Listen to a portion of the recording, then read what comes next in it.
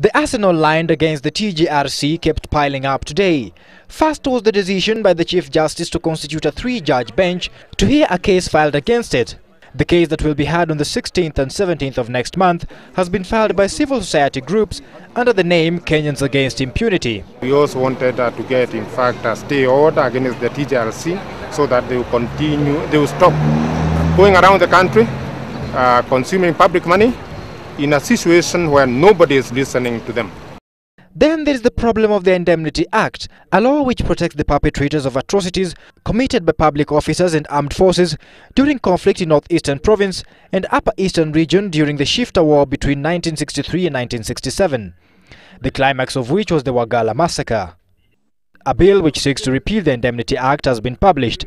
The bill, called Indemnity Repeal Bill by nominated MP Mohamed Affey, will be tabled in Parliament when it reopens next week. We want the Commission to suspend its visit until we are sure that Parliament has given the necessary go-ahead. Meanwhile, the Kenya Human Rights Commission has given TJRC Chairman Bethwell Kiplagat a 7-day ultimatum to step down or else face mass action.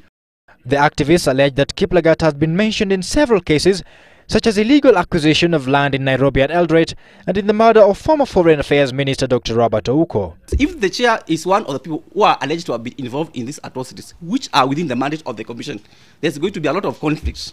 And then that means the chair will have to appear in the commission as a culprit.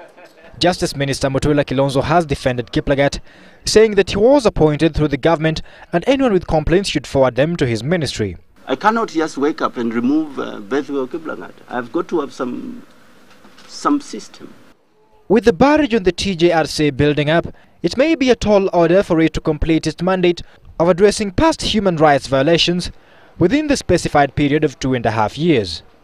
Andrew Ochieng, Citizen News.